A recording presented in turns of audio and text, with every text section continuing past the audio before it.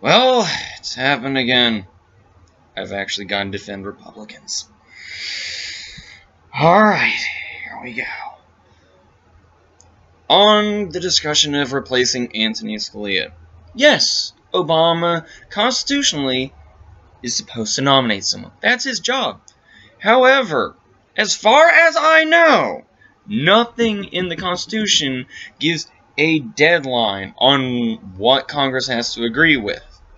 In fact, as far as I know, constitutionally speaking, they could in theory just never agree to anything.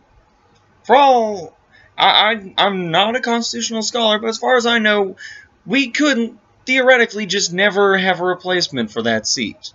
Now, of course, that'd be stupid and insane, going on levels that go beyond even Trump and Cruz.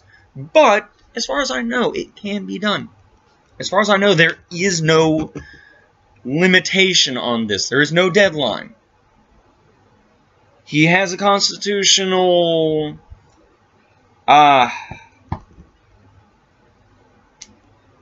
duty. There's the word. Constitutional duty to make a nomination. But they have no constitutional duty to accept it. And before you complain about them being obstructionists, first off, well, yeah, you're surprised? But the thing is, this is one of those things that both sides of the aisle do. We do the dance long enough to try to deflect what doesn't give us an advantage.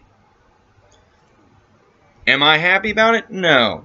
I would much prefer Obama nominate somebody and Congress just roll over, but, you know, it's nothing new, and as far as I know, they are not doing anything non-constitutional. Us liberals need to stop crying over it.